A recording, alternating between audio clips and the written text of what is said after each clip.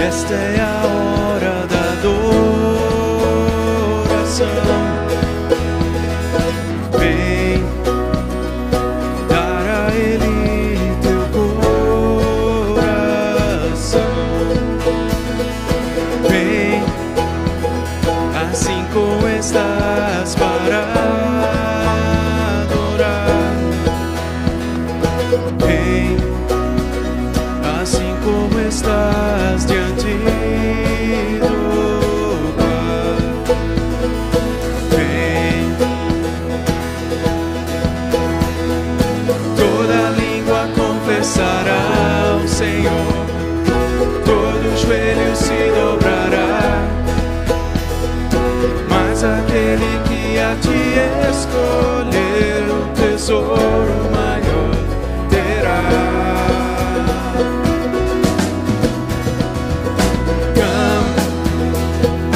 Now is the time to worship. Come, now is the time to give your heart. Come, just as you are to worship. Come, just as you are.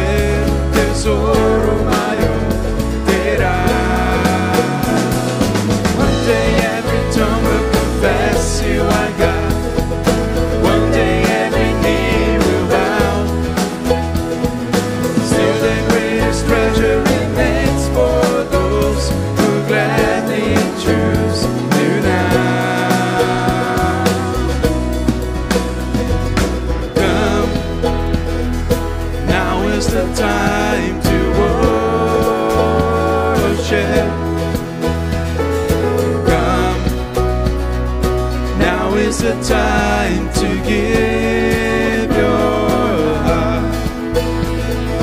Come, just as you are to worship.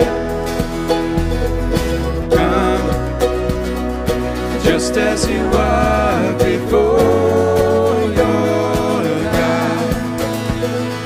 Come.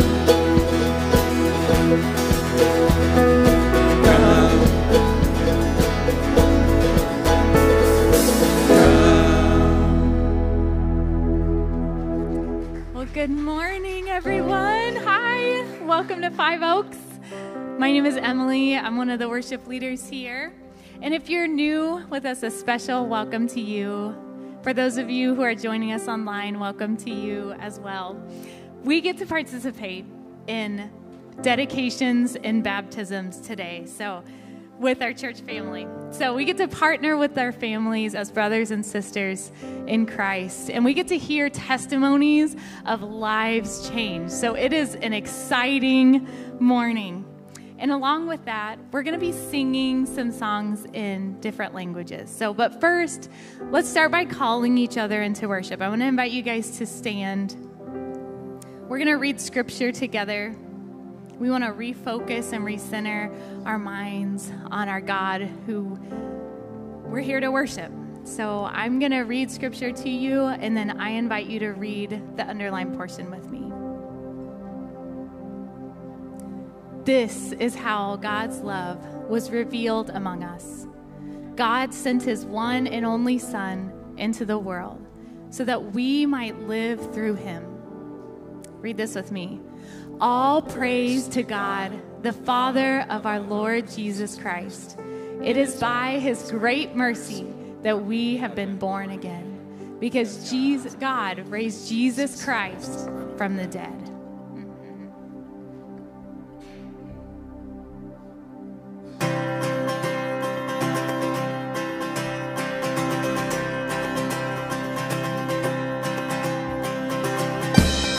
Let's put our hands together.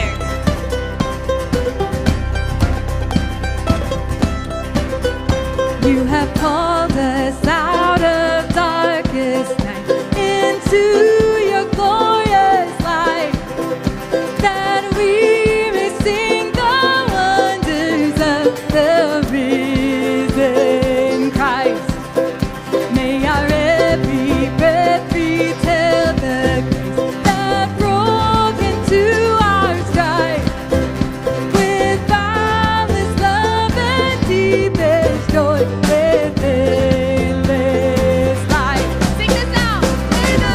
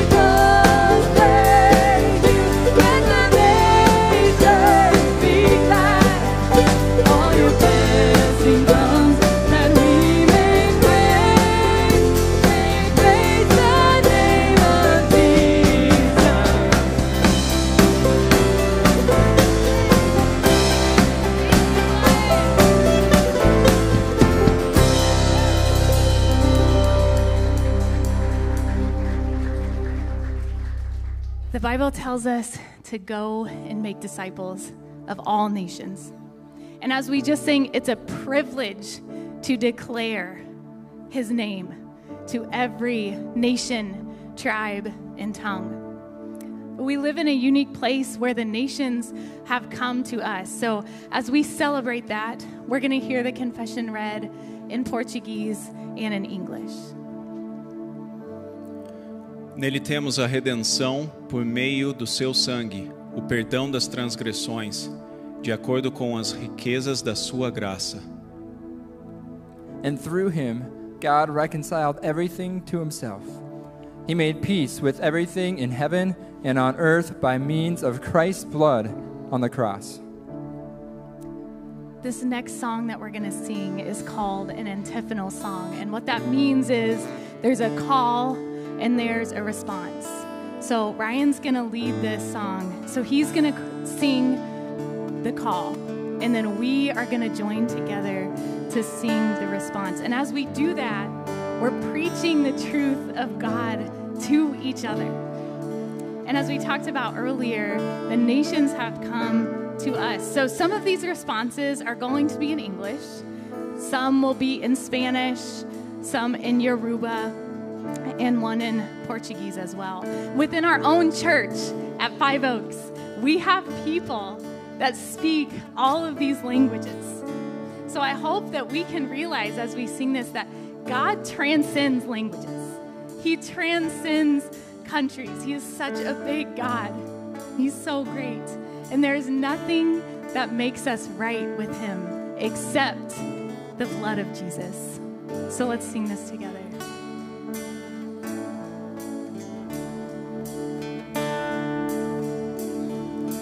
What can wash away my sin? Sing this with us. Nothing but the blood of Jesus. What can make me whole again?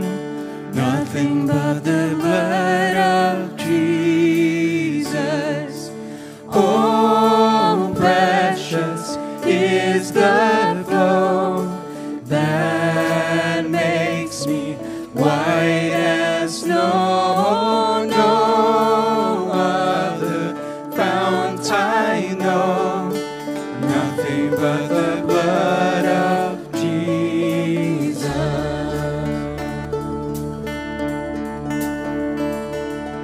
For my pardon, this I see in Spanish. Solo la sangre de Jesús. For my cleansing, this my plea. Solo la sangre de Jesús. Oh, precious is the flow that makes me white as snow. No other fount I know. Solo la sangre de Jesus.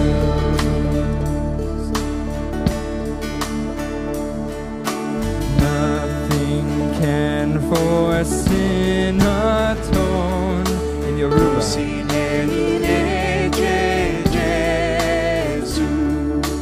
Not of good that I have done.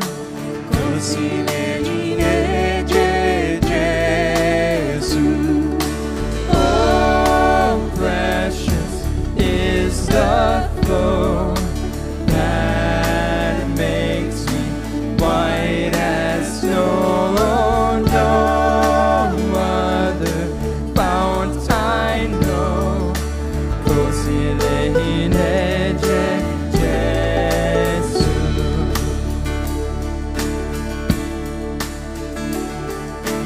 This is all my hope and stay. In Portugal. Como sangue de Jesus.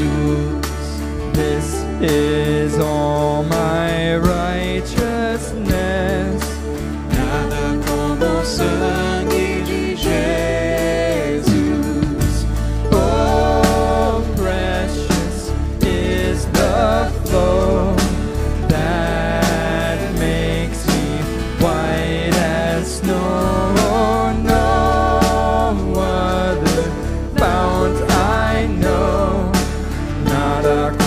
como sangue de Jesus.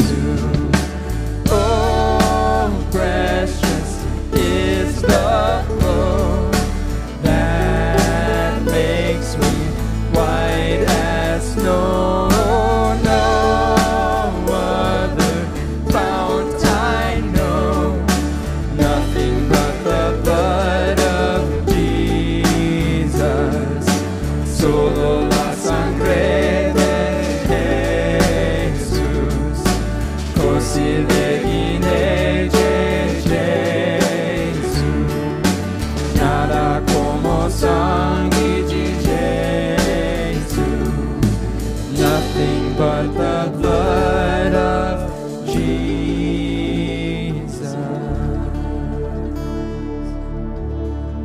Father in heaven, we are thankful.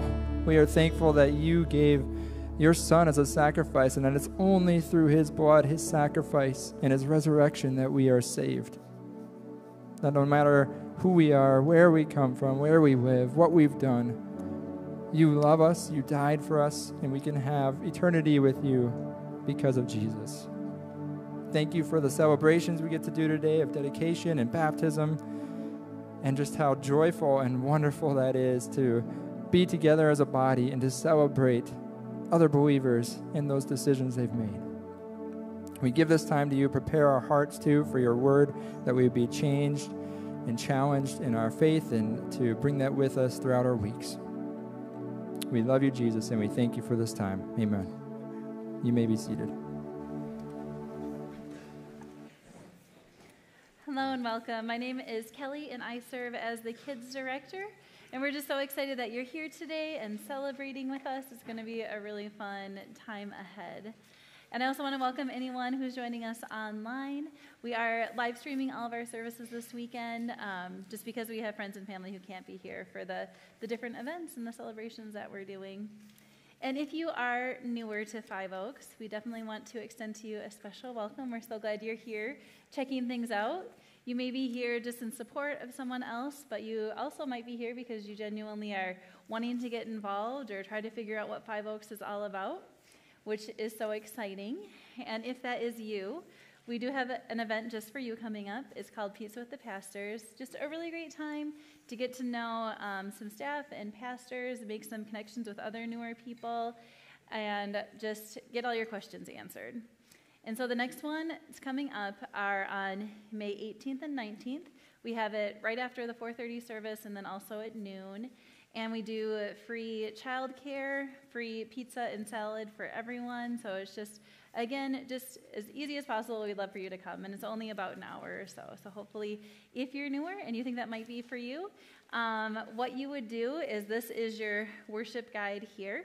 And then you would fill out the bottom portion of it just with your name and information, and then write pizza on that, and then someone will get in touch with you with any details regarding that.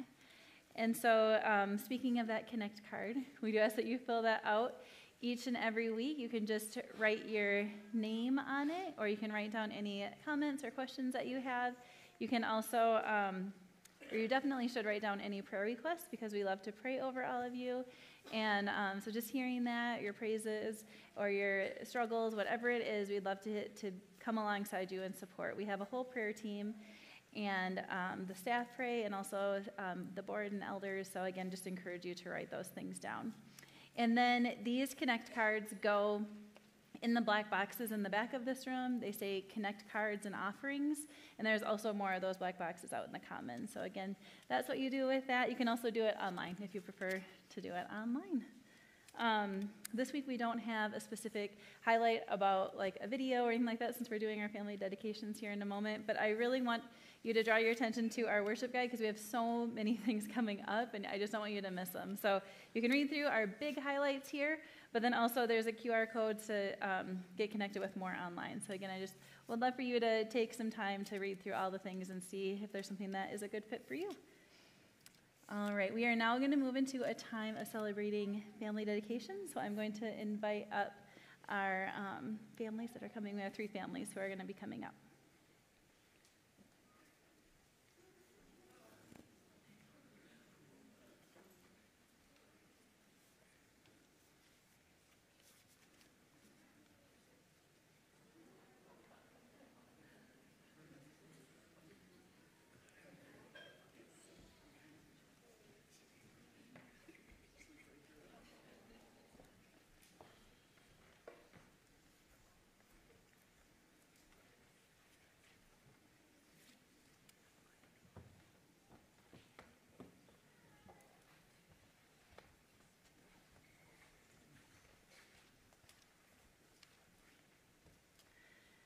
Well, at our church, we love to celebrate. Don't you love getting gifts from someone you love? Well, and that is what today is all about. It's a celebration of new life, which is a gift. The Bible says it like this in Psalm 127:3. Children are a gift from the Lord. They are a reward from him. We celebrate family dedications because, again, as the psalm says, children are a gift from God. The Bible teaches us that salvation is a gift from God as well. We want to steward both of these gifts well by walking alongside our kids and helping them unwrap the gift of salvation in their lives. In family dedication, we are committed before God, one another, and the watching world that we will love our children as gifts from God himself. And we will steward our children for God's glory, their good, and as a blessing to the world. Parents, today you are saying, I want to pass on gospel truth to the next generation, and I need God to do this through me. So now let's watch some short videos introducing our families to you. Hi, we're the Draxtons. I'm Jake. And I'm Mary, and this is our child, Robbie. Today we're going to be dedicating Robbie. The verse we chose to read for him is from Joshua chapter 1, verse 9. Have I not commanded you? Be strong and of good courage. Do not be afraid, nor be dismayed, for the Lord your God is with you wherever you go. With the Lees, I'm Junie.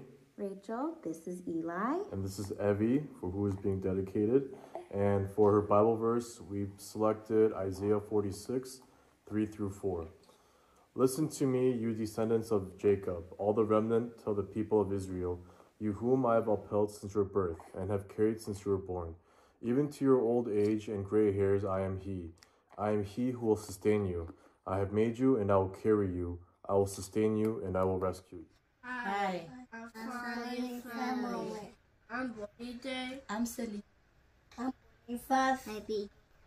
I am Alfani. And this is Paul. Yes, we are going to dedicate our son to the Lord. We believe the Lord is a blessing, and that today is his day. So let us read in Isaiah 41:10. Do not be afraid, for I am with you. Do not be anxious, for I am your God. I will fortify you. Yes, I will help you. I will really hold on to you with my right hand of righteousness. In Jesus' name. Well, for this family dedication, we believe it's not only an important step for these children and parents, but also for our congregation to surround them with love and support. And so I will have some questions for the parents that I will start with, and then I will have some questions for you as well.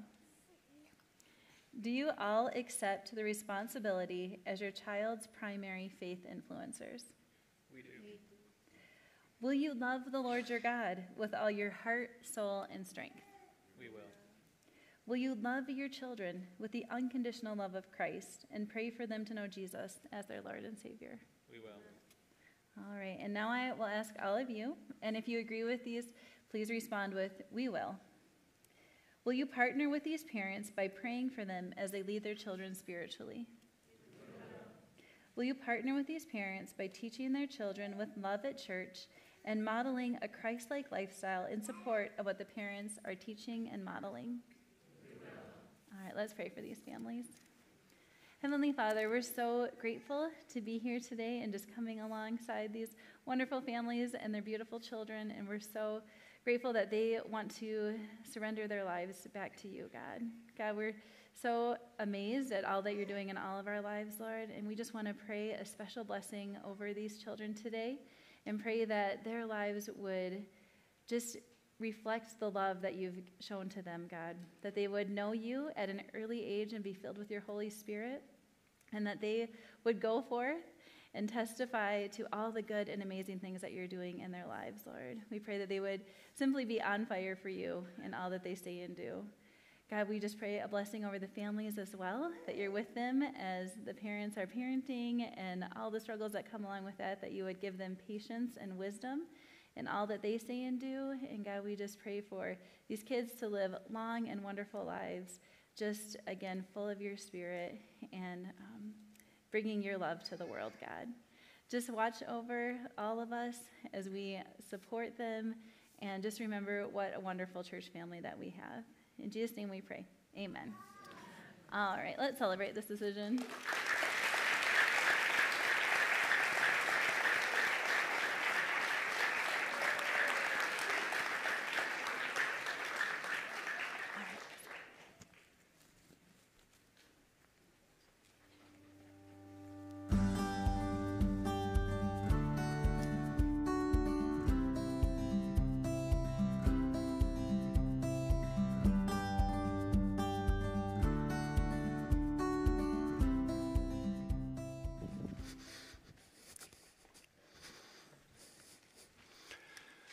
It's like a maze walking up here. Just completely expecting to fall over sometime or trip over something. Oops, excuse me. All right. Couple of things before we get started. One is that these child dedications, their family dedications have been wonderful. I just want to say that. But we've got a couple of missionaries with us. They work specifically in the Middle East, North Africa area, and that's what they're preparing for. And they've got a table out there, and love for you to just stop by, ask them a little bit about their ministry, get to know them a little bit. It's an area where our missions is focused. Our own church, we're partnering with this particular group of people within our Reach Global, our denomination's missions. So that sounded really confusing. Sorry. Go on out there and meet them, find out what they're doing. They do have some treats, some delicious treats, so you might want to get out there and check that out. So we are in our second part of a sermon that I'm calling Non-Anxious Presence. It's based on several parables that Jesus tells in Matthew 13, the series that we're in. And last week we focused on the first parable, the parable of the wheat and the weeds. So I'm going to give you a quick overview just in case you missed last week, but also it's a good reminder for all of us. So in the parable, a farmer plants some wheat, but an enemy comes during the night and plants seeds of weeds. And it's not just any kind of weed. It's a weed that's toxic and that looks like wheat. And it has the potential of absolutely ruining the crop. And so the servants come in and they basically say, should we just go out? They say, should we go out and pull the weeds? Now, I'm assuming that agricultural people know what the owner is going to say, that would be somewhat disastrous to do that, because the owner goes, no, just wait until the harvest is done, then we'll make the separation. Otherwise, you're going to go out there and you're going to pull wheat as well. They look alike. So the twist in the story is that the owner stays calm while the servants are all kind of going scorched earth. Who could have done this? And let's take care of it right away. But he stays calm. He's a non-anxious presence in this story. So the lesson that we took from the parable as it relates to anxiety and fear in our lives is that whatever we're going through, whatever it is that we're facing, this is a teaching that is from the beginning to the end of the scripture. God is still in charge. He's sovereign. He's present in our troubles. He cares. He has a plan. He's going to accomplish his plan. And he's calm. He's not like us, running around going, the sky is falling. God is a caring and powerful, non-anxious presence, no matter what the threat is that we're facing. Knowing this and trusting God doesn't eliminate worry or anxiety or fear, but the more we learn to trust him, the more peaceful we are in these kinds of situations, the more peace we experience in the midst of fear, in the midst of anxiety, in the midst of legitimate things that we can worry about. We can learn to reflect more and more his non-anxious presence with us. So last week we talked about a simple prayer practice to help us learn that. And it was a prayer that we can pray whenever we're walking into a pretty highly charged type of situation. And it's the prayer that, Jesus, you're already in this situation. As we're going into it, Jesus, you're already in this situation. But there's more that we can glean from Jesus' parable in this chapter that can help us prepare for those kind of highly charged, anxiety-inducing moments that we face in our lives. And the hope is that that we will more and more reflect the non-anxious presence of Jesus in those kinds of situations. And not only for our own sakes, but also for the sakes of the people around us. And not just for the sake of the people around us, but also for the sake of Jesus, for his honor and for his glory. So we're in a series on Matthew 13. It's called Secrets of the Realm because Jesus says these parables are secrets about the kingdom of heaven. And so I want to invite you to open your Bibles to Matthew 13. If you don't have a Bible with you, you can grab one of the Bibles in the seat rack in front of you. And as you're turning, I want to remind you, as we do every week, that understanding the Bible, understanding our place in God's story, understanding the story that God is weaving throughout history, it doesn't have to be a mystery. It doesn't have to be something that we're just walking around in the dark. He reveals it to us in his word, and so we open our Bibles and we see what he has to say, what we need to know going into our futures. So let's pray the prayer together. That'll be on the screen in a moment. God of welcome, thank you for inviting us into your family so that we might sit at your table and feast on your word. May we receive all the nourishment we have prepared for us today through your illuminating spirit. In Jesus' name, amen. All right, so I reviewed already the one parable. I want to read the other two that we didn't look at last week at all, and then we'll hear from one of our Five Oakers for the parable, or the explanation of that first parable. So you can pick up in verse 31 in your Bibles. Jesus told them another parable. The kingdom of heaven is like a mustard seed, which a man took and planted in his field. Though it is the smallest of all seeds, yet when it grows, it is the largest of garden plants and becomes a tree, so that the birds come and perch in its branches.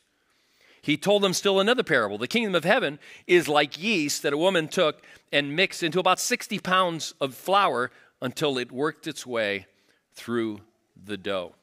All right, so one of our Five Oakers is going to read to us beginning in verse 36. You can follow along. Matthew 13, 36 through 43. Then he left the crowd and went into the house. His disciples came to him and said, "Explain to us the parable of the weeds in the field." He answered, "The one who sowed the good seed is the Son of Man. The field is the world, and the good seed stands for the people of the kingdom. The weeds are the people of the evil one, and the enemy who sows them is the devil. The harvest is the end of the age, and the harvesters are angels. As the weeds were pulled up and burned in the fire, so it will be at the end of the age. The Son of Man will send out his angels, and they will weed out of his kingdom everything that causes sin and all who do evil. They will throw them into the blazing furnace, where there will be weeping and gnashing of teeth. Then the righteous will shine like the sun in the kingdom of their Father. Whoever has ears, let them hear." All right, so last week and this week we're flying kind of high. We're not going into great detail on these parables. We'll come to some of these themes again later in Matthew as we continue to work our way through Matthew. But there's a common theme that runs through all of this, through all the parables and through the explanation of the parable. And the common theme is, wait for it.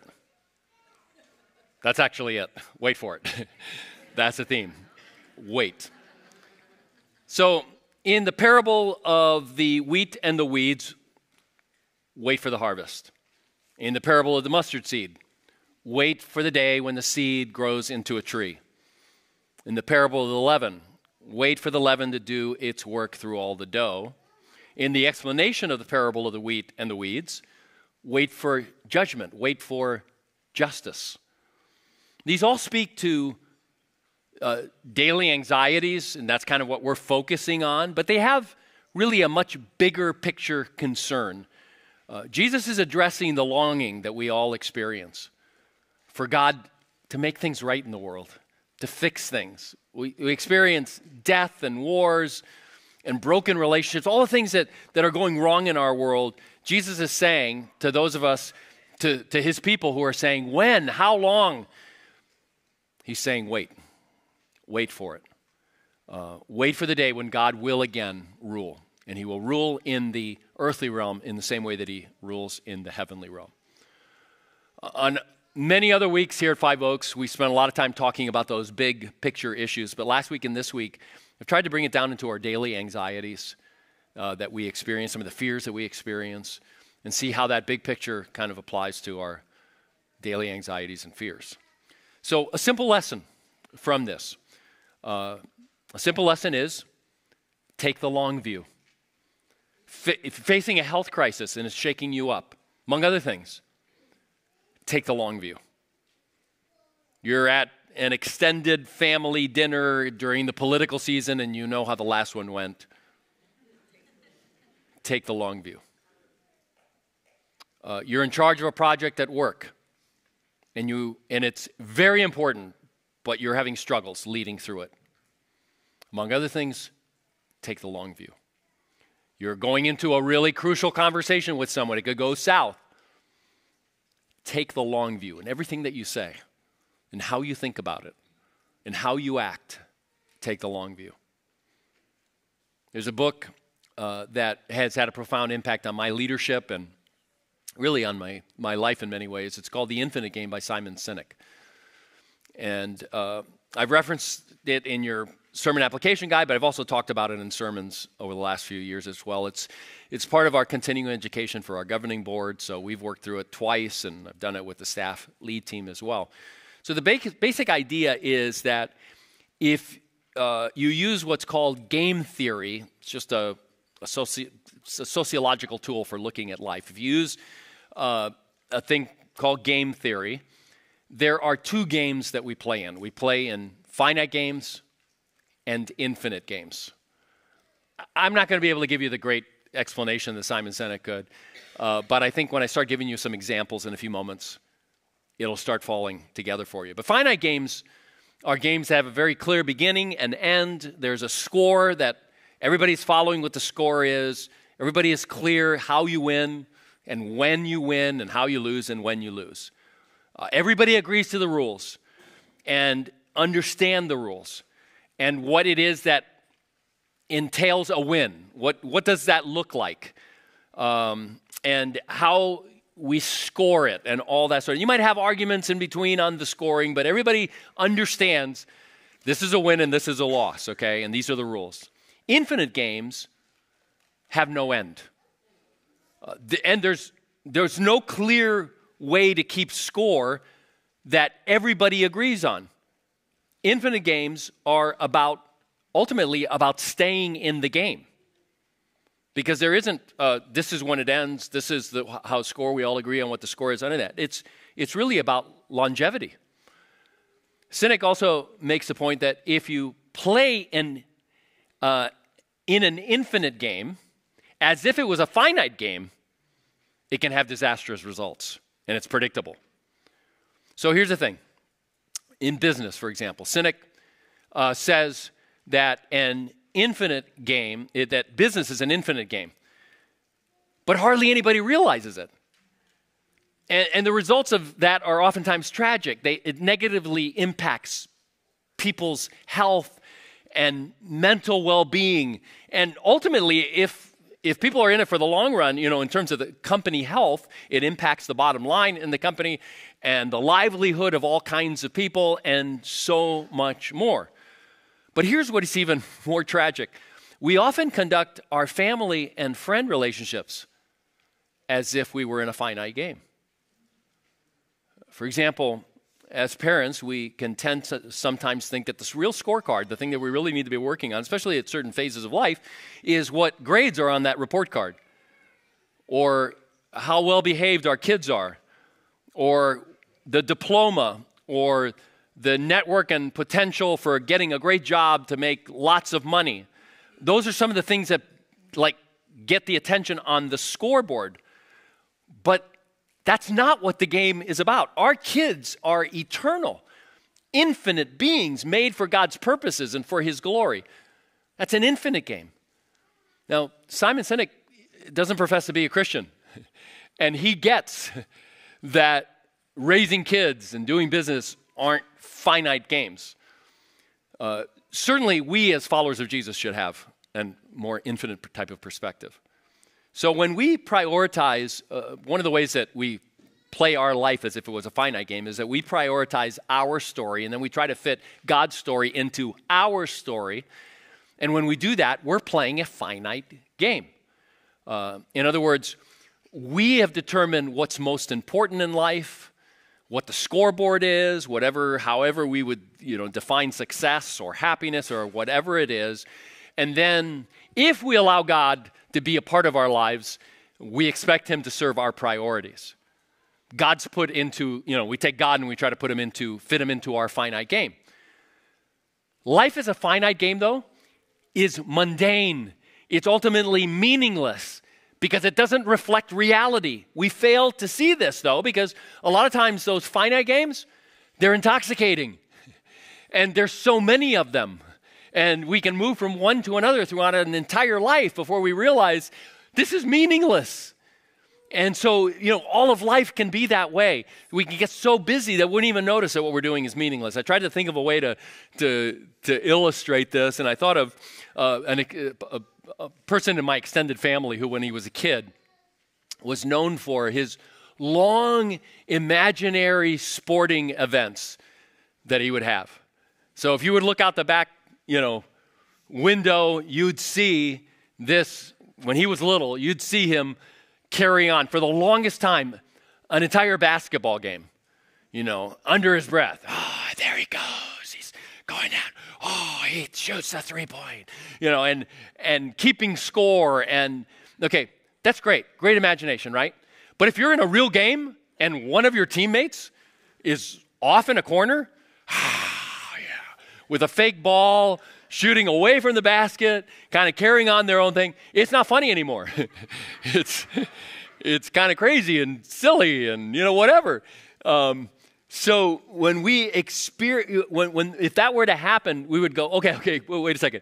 You're playing the wrong game. We're in a real game now. From God's perspective, we're in an infinite game. And when we play it as if it was a finite game, we look that silly. And it's meaningless. And it doesn't make any sense whatsoever. So in these parables, Jesus is obviously coming at it from an infinite, eternal type of timeline. You clearly see that. He's driving home this lesson. He's driving home, take the long view. And greater peace and calm are benefits that we can experience when we take the long view and trust God with the future. Because a lot of our anxiety has to do with just concerns about the future. Okay, so easier said than done. So what are some of the ways that we can learn to do this? We're going to talk about 4 practices rather quickly, how we can learn to do this. The first practice is mind the gap. Have you ever been to London Underground, subway, the tube, when a train stops and the doors open, you hear over and over again, mind the gap, mind the gap. All right, and it's what it means is the gap between the train and the platform when you're walking on there. So what I'm talking about is minding the gap between something that happens and my response. There's always a gap. It may not feel like it, but there's always a gap. And last Wednesday, our home small group was talking about how difficult it is to pray that prayer. In that gap, that prayer, Jesus, you are already in this situation. In that moment, to pray that in the gap. It only takes a nanosecond for our blood pressure to rise and our brains to get all jumbled up and for us to react in anxious ways to what is happening. And so we might withdraw, or we might yell, or we might attack the person, or accuse, or blame, or screech, all the different things that we do when we get really excited. One of our small group members said something like this. She said, my husband will come home, and he's a pretty calm guy, and he'll tell me something that happened at work, and I immediately, I can't believe that, blah, blah, blah, blah. And then he's like, yeah, I can't believe it either. He came in calm. In a few minutes, we're both all riled up. So basically what she's describing and what we were lamenting as a small group is our oftentimes inability to even notice the gap, much less leverage the gap for Christ. We get sucked into the situation. It happens everywhere. It happens in those extended family gatherings in the political season. Someone says something that we think is patently outrageous and ill-informed, and we're sucked in before we know it. Here's the second practice. Delay your response. Because minding the gap is very, very difficult. Exciting weekend.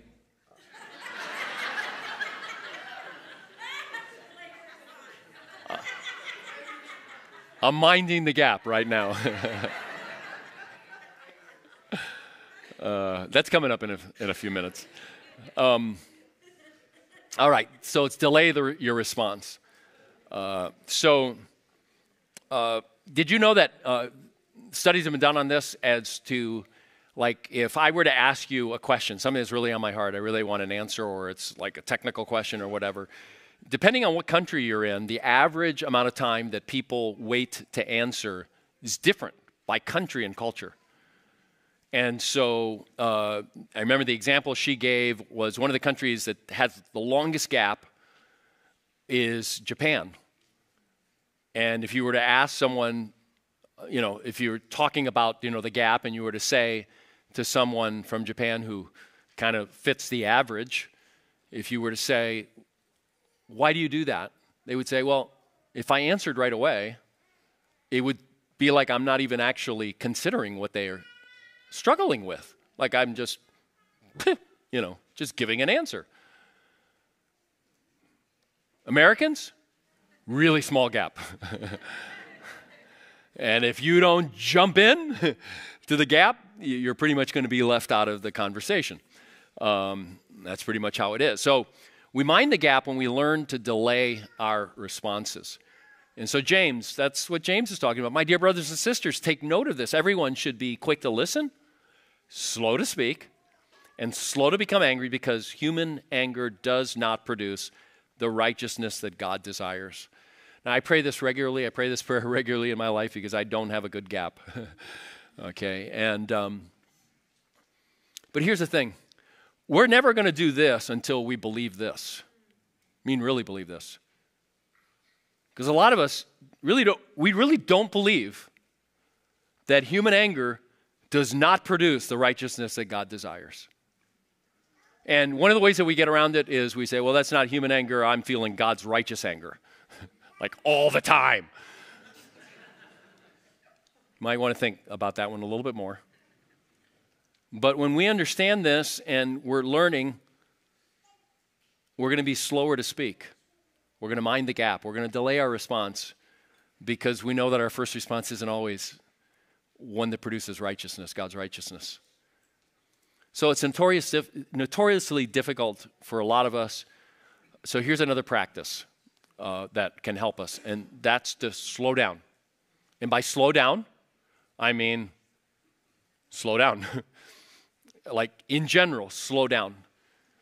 The Christian life, the life that's described in Scripture, the life that Jesus called us to, I mean literally called us to, these just said, when you do these things, when you read the Apostle Paul in the New Testament, when you all do these things, it's just assuming these are the things you do because you're a follower of Jesus.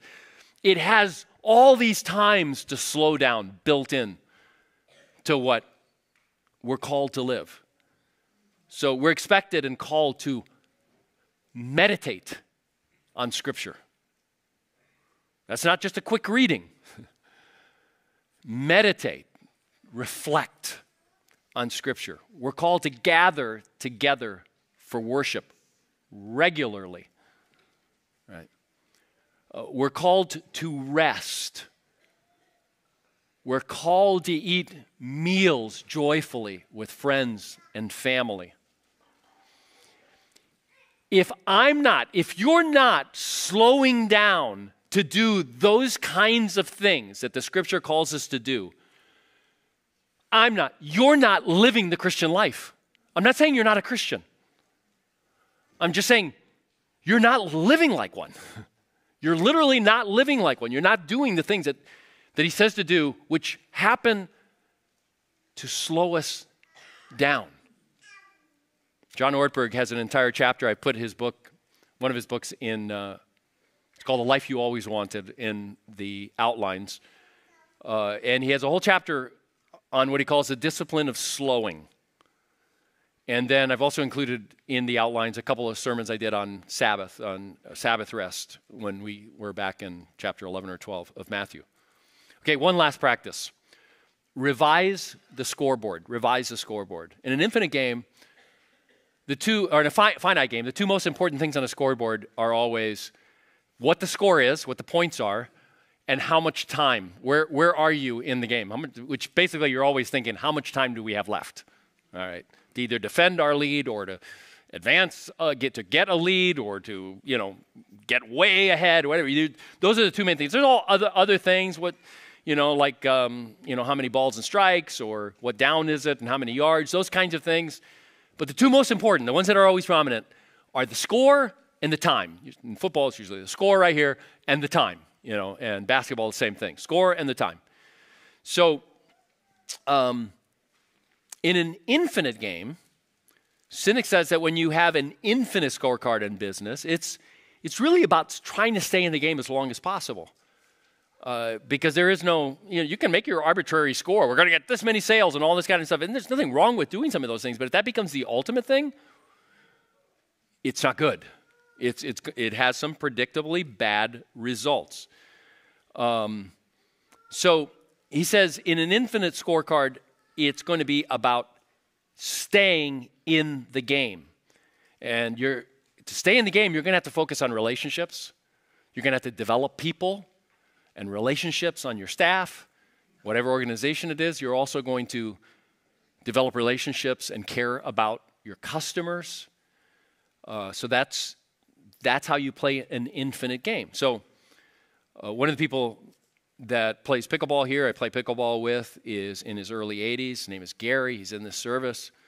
Somebody said I should make him stand up, but I won't. Plays really well. And so one day he was going to the gym. He'll remember this.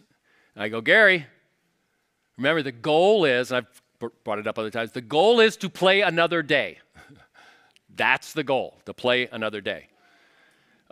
What I meant, and he knew what I meant, is that don't get hurt doing something dumb. Don't dive for the ball when you're in your 80s or 65. Don't dive for the ball. That means you're going to see some balls that are like, oh boy, it's going over my head. It's just a point. That's what you got to say in your head. It's just a point. Doesn't really matter. He said, I want to play again tomorrow. And I want to play a week from now because it has so many good health benefits and all of that. You just let it go. The goal isn't winning. What's the scorecard? The scorecard is playing again. It's continuing to play. So you're not playing to win at all costs. Yeah, you can be a little competitive. That's good. But the score is not the ultimate. It's not, whatever the score is in the game is not what's on your scoreboard. And if, this is my personal opinion, but if you are so competitive that you can't play like that, you shouldn't be playing active sports in your 80s. It's just natural. I mean, you shouldn't be. Again, probably at my age as well. So it was probably a little confusing to him that same day when I yelled at him for not diving for the ball.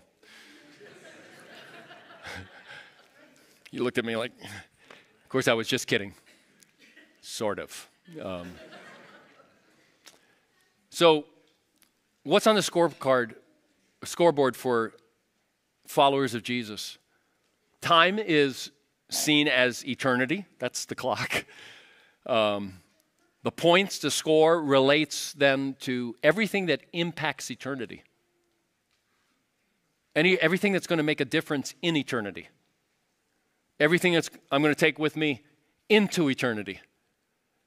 That's what's on the scoreboard. I shared this before many times, actually, but I'll share it again. When my kids were younger, I used to pray this prayer basically that the short version of it, may my kids go to heaven. That was the short version, all right? And I realized that was too short-sighted. Because the Bible doesn't talk about heaven out there. It talks about eternity, and eternity starts now. And so what I started praying for my kids was that they would love Jesus deeply and live on mission for him. Okay, that's an infinite game. Love Jesus deeply and live on mission for him. That's what I pray, still pray for my kids, but also pray for my grandkids on a regular basis. So what does winning look like, to use the election season family gatherings again, especially if the last few gatherings haven't gone well for you? A win doesn't have to be keeping your mouth shut. It's what you might think, but I really don't think it means keeping your mouth shut. It means prioritizing relationships while speaking the truth, or truthfully, or speaking truthfully while prioritizing relationships. What's winning in your marriage or in your friendships when you're in an infinite game? What's winning when you're coaching kids in sports, when you're playing an infinite game? What's winning when you're playing sports, when you're in an infinite game? What's winning at work when you're playing an infinite game? Whatever it is, it's going to be something that takes the long view, the Jesus long view. And to get better at that, you're going to practice minding the gap. You're going to practice delaying your response. You're going to practice slowing down. You're going to practice revising your scoreboard. Doesn't happen automatically. It takes practice. And with practice, you will begin more and more to, with that practice, you'll begin more and more to reflect the non-anxious presence of our God in all your relationships. So we begin our time of response. Let's take the bread and the cup and remember the grace of God shown through the death of Jesus, the grace of God that is in the gospel of Jesus Christ. The Lord Jesus, on the night he was betrayed, took bread, and when he had given thanks, he broke it, and he said, "This is my body, which is for you. Do this in remembrance of me." In the same way, after supper, he took the cup, saying, "This cup is the new covenant in my blood." We sang about it earlier, about his blood. Every time we sing a song that talks about the blood of Jesus, I always think, who might be sitting in here who just never heard that before? How weird that must sound. But Jesus spilled his blood. He died for our sins. And he said, "This cup is the new covenant in my blood. Do this whenever you drink it in remembrance of me." Scripture tells us that whenever we eat this bread and drink this cup, we proclaim the Lord's death until he comes. Father, we thank you. Thank you for the privilege of remembering. We thank you for what you've done for us. We thank you, Father, that Jesus died for our sins, but he didn't die for our sins only. He died for all our good that we bring to the table, which compared to Jesus' righteousness and goodness is garbage. But all of that goes to Jesus on the cross, and we get his righteousness, his rightness with you. Help us to live in that reality, to live in the joy of that, the peace of that. And as we walk in the reality of your presence with us, change us, transform us into people of peace, people of joy, people of kindness, people of the fruit of the Spirit. Produce that in us. We pray this in Jesus' name. Amen. We're going to continue our response in a number of ways. We're going to sing We're going to pray. You can pray right where you are, but you can also go to that corner. There's a kneeling bench where you can pray. There are 2 light stations up here. And these are stations where you can come and pray for the light of Christ in the life of someone you know who's far from God. So it's not about lighting a candle. It's about, as you light the candle, praying for the light of Christ in the life of someone you know who's far from God, needs the light of Christ in their life. We're going to break to watch a video of the baptisms that happened earlier. But these are all the ways that we're going to respond. Let's continue our worship by responding together. If you choose to stand to respond, I invite you to do that now.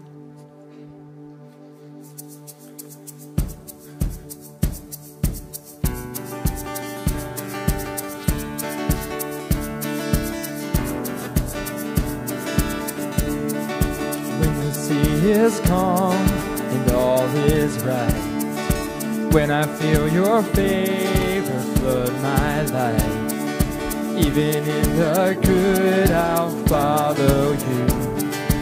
Even in the good I'll follow you.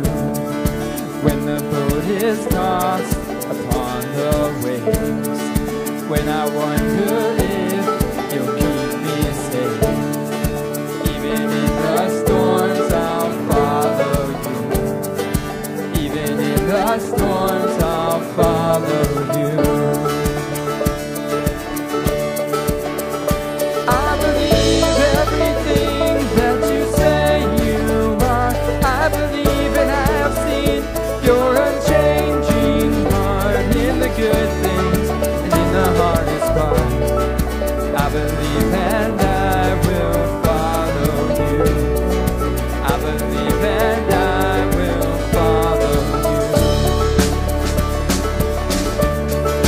When I see the wicked prospering, when I feel I have no voice to sing, even in the ones I'll follow you.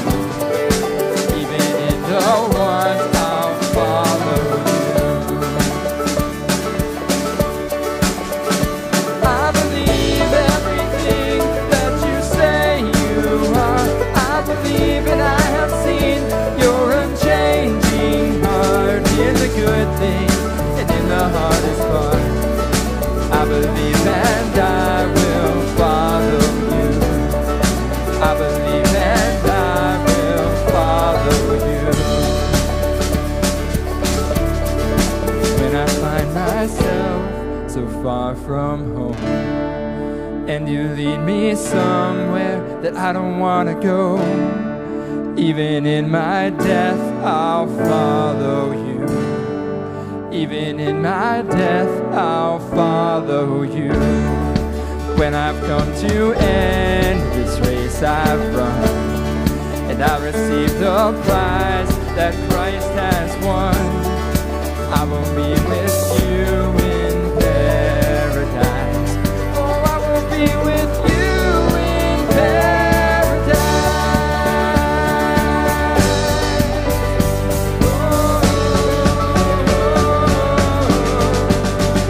I believe everything that you say you are. I believe that I've seen your unchanging heart in the good things and in the hardest part. I believe and I will follow you. I believe and I will follow you. I believe everything that you say you are. I believe and I have seen your unchanging heart in the good things and in the hardest part. I believe and I will follow you.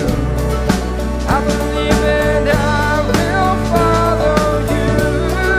I believe and I will follow you.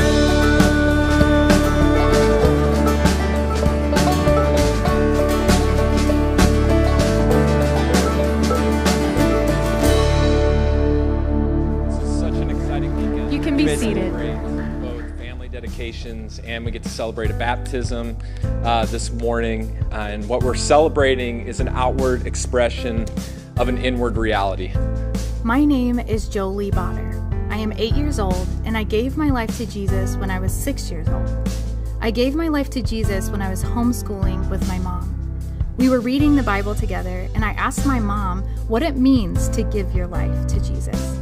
She said it's when you know that you have sinned and done wrong, and you ask Jesus into your heart and for him to forgive your sins. I said, yes, I want to do that. Then my mom helped me say a prayer asking Jesus to forgive my sins. You are baptized in the name of the Father, and of the Son, and of the Holy Spirit.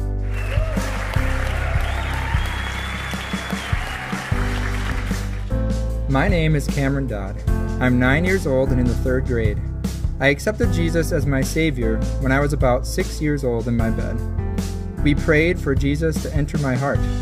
Jesus has really helped me, knowing that he is with me. I can just put my life in his hands and let him be the shepherd and me the lamb.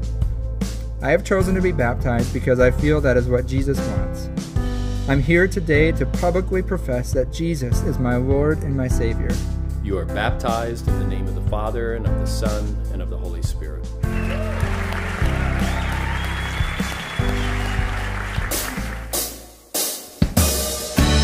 This is my testimony from death to life. You can stand with us. Grace rewrote my story. I'll testify like Jesus Christ the righteous.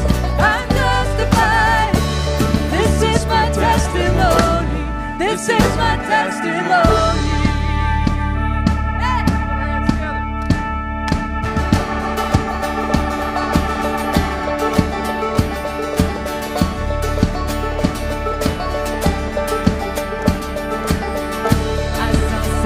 Fall like lightning,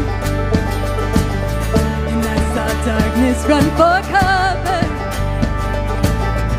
But the miracle that I just can't get over, my name is registered in heaven. Hey! And I believe in signs and wonders. I have resurrection power. Yes, I do. Still the miracle that I just can't get over. My name is registered in heaven. Yeah, my praise belongs to you forever. Sing it out. This is my testimony from death to life. God's grace rewrote my story. I'll testify like Jesus Christ the righteous. I'm justified. This is my testimony. This is my testimony. Yeah.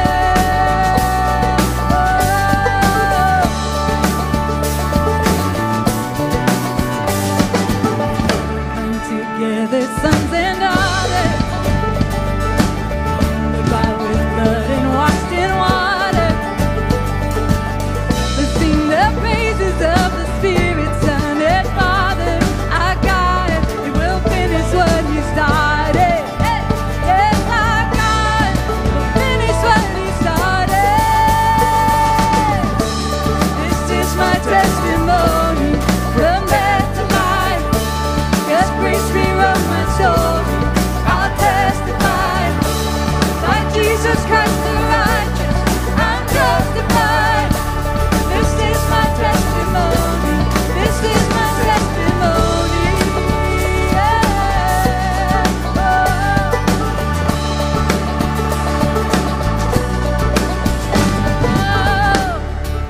Let's sing this out together.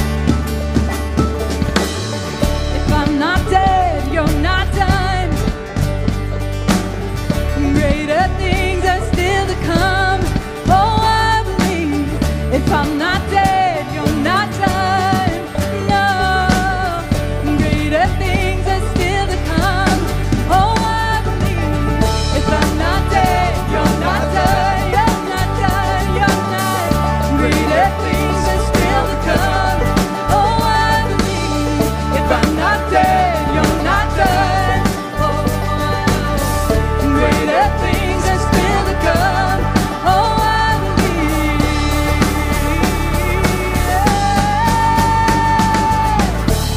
This is my testimony from death to life. God's grace rewrote my story. I'll testify. Like Jesus Christ the righteous, I'll testify. This is my testimony. Oh, I'm alive. This is my testimony. The path to life. God's grace rewrote my story. I'll testify. Like Jesus Christ the righteous, I'll testify. This is my testimony. This is my testimony.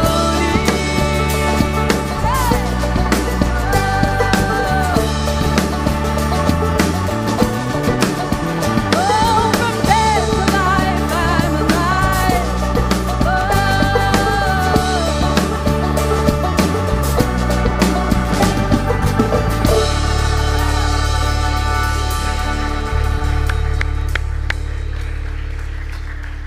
All right. I don't think I mentioned it earlier. I might have, but I get confused sometimes. We have a baptism happening this summer off-site over at Northwestern University, St. Paul. And if you would like more information about that, the class that we offer, it's for all ages of people who profess Christ to be their Lord and Savior. So write baptism on your card, and we'll get you the information that you need for that. All right. Be sure to, those of you who are Five Oakers, be sure to spend some time getting to know some of the people around you. Saying hi, greeting them. All right, so I invite you now to place your hands in a posture of receiving as we pray the benediction and we are sent to continue our response to God. The Lord is gracious and righteous. Our God is full of compassion. He has rescued us from the dominion of darkness and brought us into the kingdom of the Son he loves, in whom we have redemption, the forgiveness of sins. In the name of the Father, and of the Son, and of the Holy Spirit, you are blessed and you are sent. Have a great week. You are